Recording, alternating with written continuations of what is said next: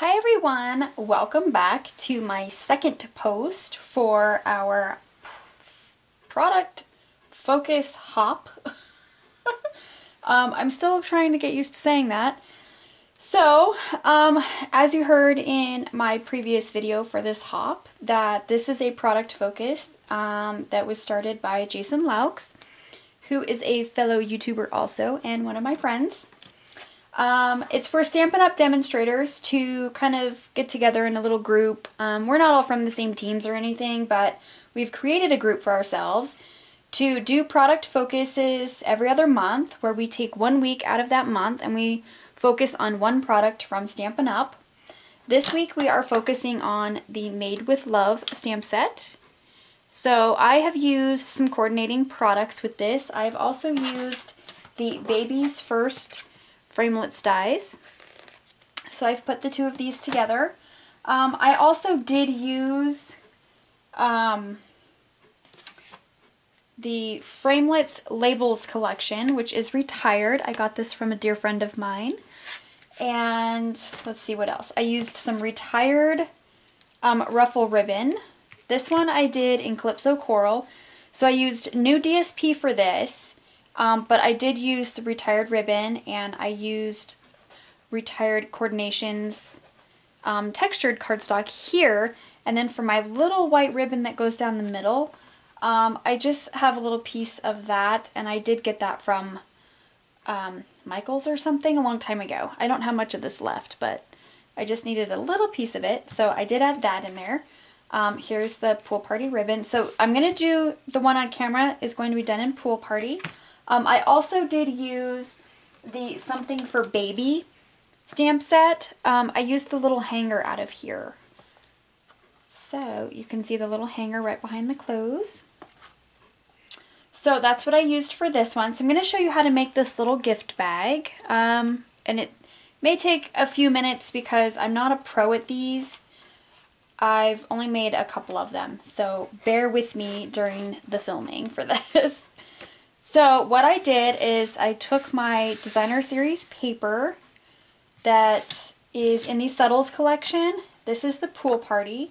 And I picked this little script one. I thought it was pretty cute. So I'm using the gift bag punch board. Now this isn't the one from Stampin' Up, but it's the same exact one. It's made by the same exact company. It's just not in the Stampin' Up! Colors. So we do offer this currently in our annual catalog right now.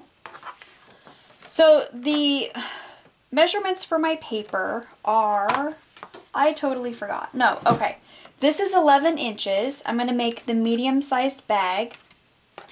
It comes with all of your instructions on how to do it. So I actually have this sitting above me so I can follow along. I've only made a few of these, and I forgot my length.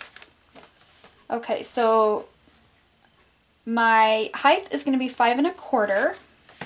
So when you're measuring and trying to figure out how tall you want your bag, your tabs take about an 1 1/4.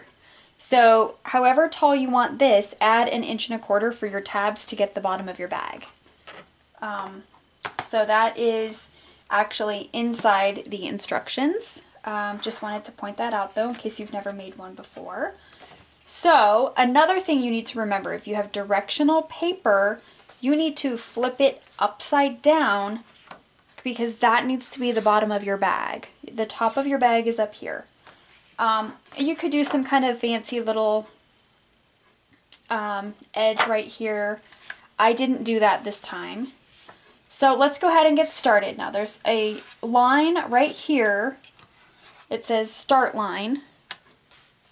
So we're going to put this in here and we're going to line it up right here.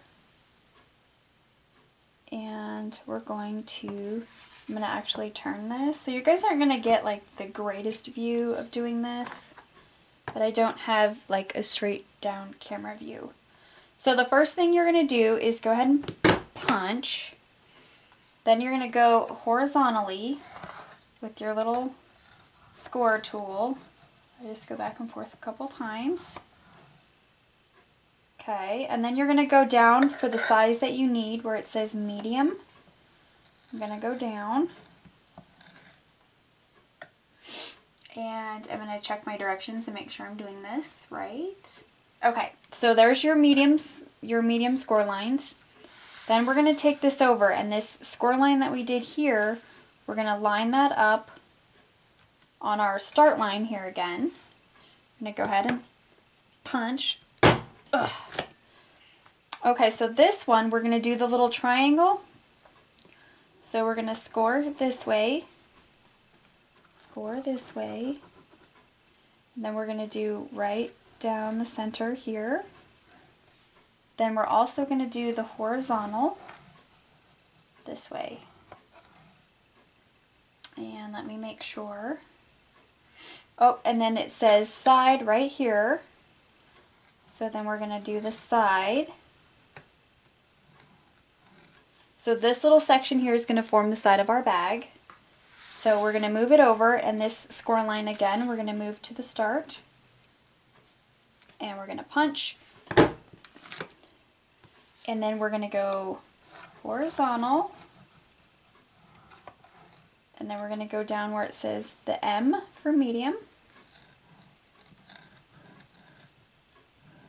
Just like that. That's going to give us the front or the back of our bag. I'm going to move it back over again. And we're going to punch. And we're going to do our little triangle again. Just like that. I'm going to do our horizontal. And then we're going to do our side. And you're going to be left with just a little bit of an edge here.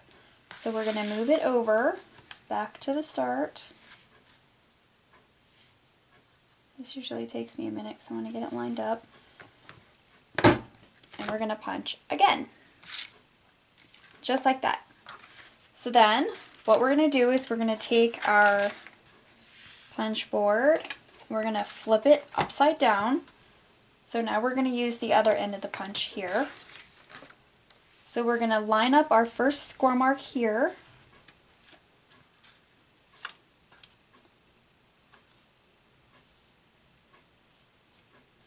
And this is going to punch the holes for our ribbon. I'm hoping that's lined up. Then we're going to move it back over.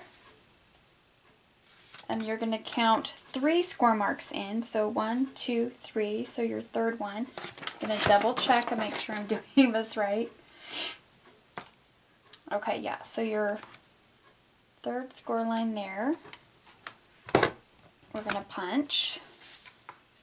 Then we're going to move it over to score line number 4. And punch. Then we're going to move it to the score line number 6. So you can count them in. 1, 2, 3, 4, 5, and this is number 6. We're going to punch that one. And then we're going to line up the edge here with the little point on the punch.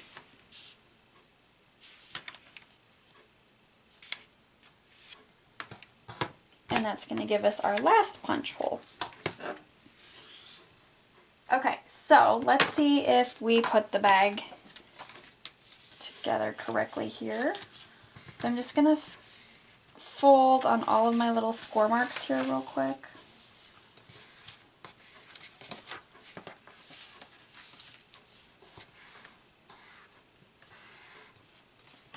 So there we have all of our folding. Do the little flaps here.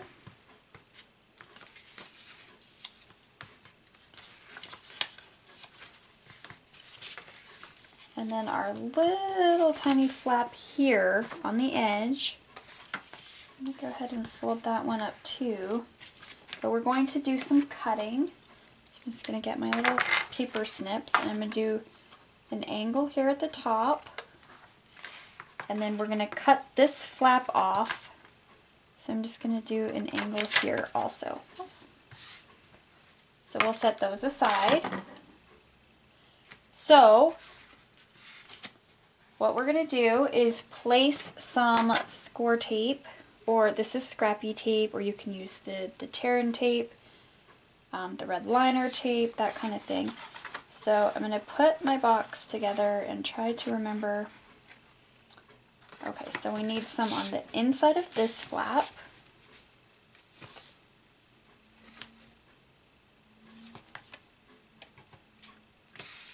And the inside of this flap to hold the bottom together. And then right on this flap, just a little skinny one on the side, I'm going to go ahead and put our tape there. And then we're going to assemble it.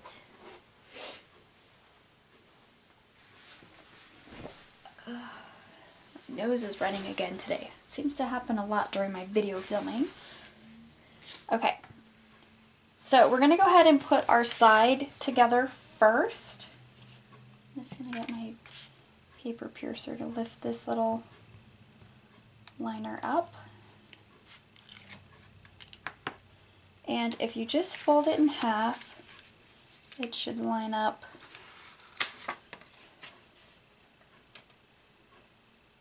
with the edge here. Just like that. I'm just going to press that down with my bone folder. So there we have most of our box. Then you're just going to tuck in your little flaps here and go ahead and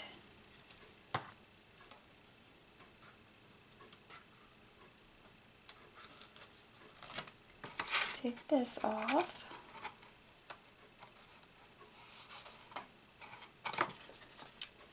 That's not going to stick down very well. So what I usually do is get these down, make sure that it's straight and the box is still square,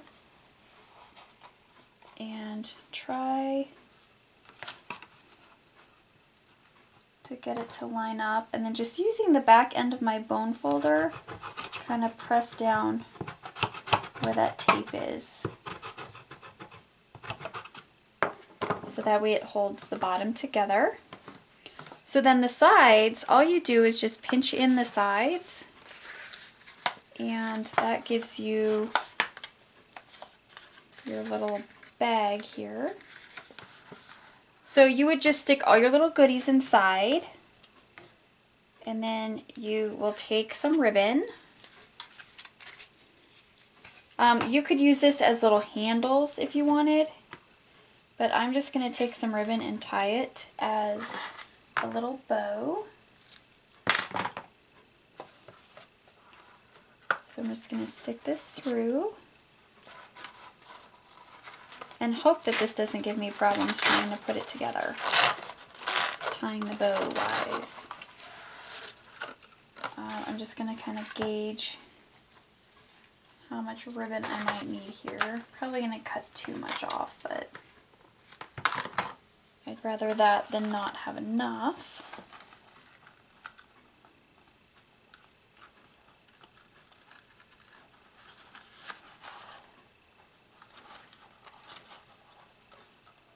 This ribbon's a little bit thicker than these holes, so trying to get it to come through.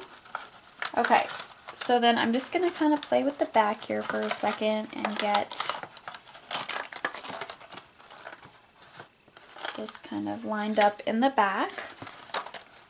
And then we'll just go ahead and tie our bow in the front. And it's a little hard to do this. I'm sure if there was a bunch of stuff on the inside, it would make it a lot easier. It wouldn't flap around a whole lot.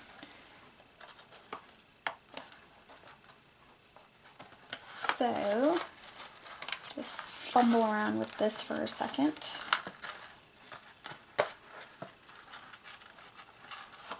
And I knew this part was going to give me trouble. Especially because, you know, it's in the video filming.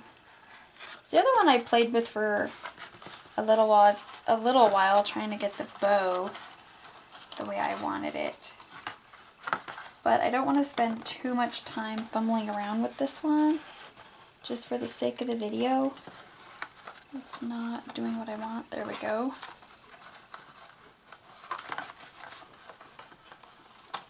Just trying to make sure that I can get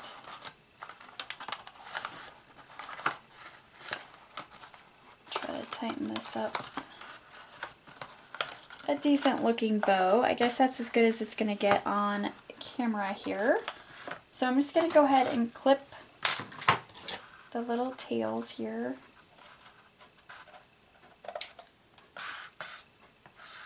And then we will get on to decorating the front of it. So there's that. Kind of nerve-wracking tying bows on camera.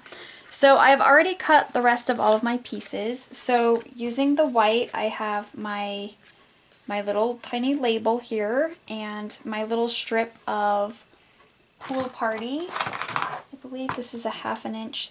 Yeah, this is a 1/2 inch. So I'm just going to put some tape on this and we're going to get that down. So just going to kind of center it.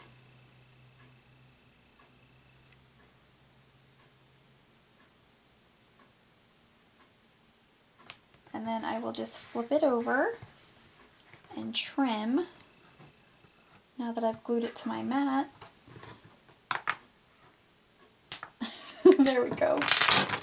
Okay, so I'm just going to trim around the shape of my little die there.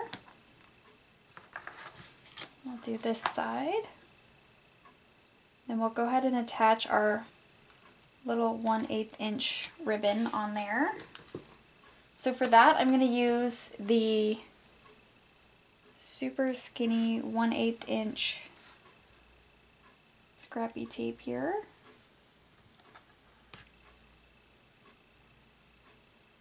Just so I know that that little piece of ribbon is going to stay in place.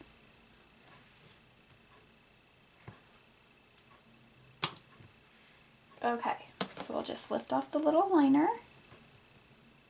This really is not a very time-consuming bag.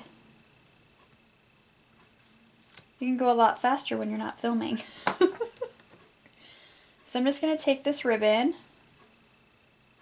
and place it right on my little scrappy tape there. So we'll just flip this over, and I forgot to grab some tape. And we're going to tape it on the back so it does not move.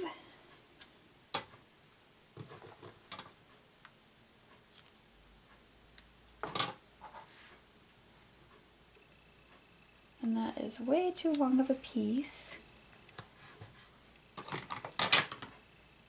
So I'm going to go ahead and trim that. I'll get the other one.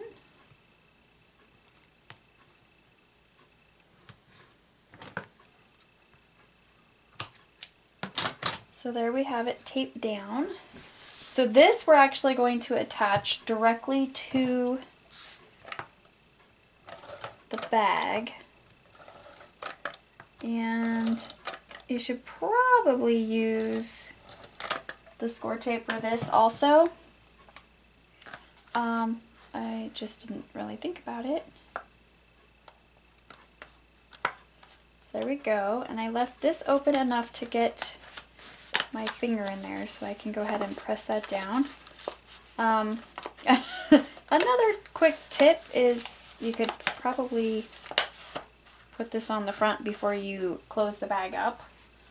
And then I'm going to take my little onesie with the bib and the hanger. There we go. And put some dimensionals on this. We'll go ahead and attach this to the front, and that will complete our little gift bag.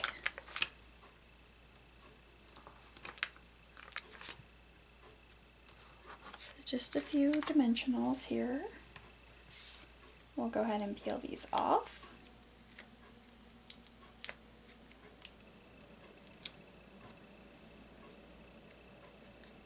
And then we'll just kind of angle this on the front of our bag here. And again, just kind of stick your finger in here and push down on the little dimensional parts. So there we have some cute little gift bags that you can put little candies in, and you can, or whatever, you could roll up a little onesie and stick it in there if you do the taller bag.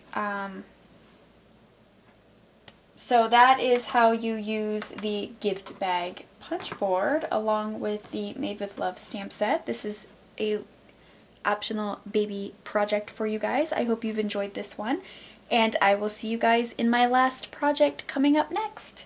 Bye!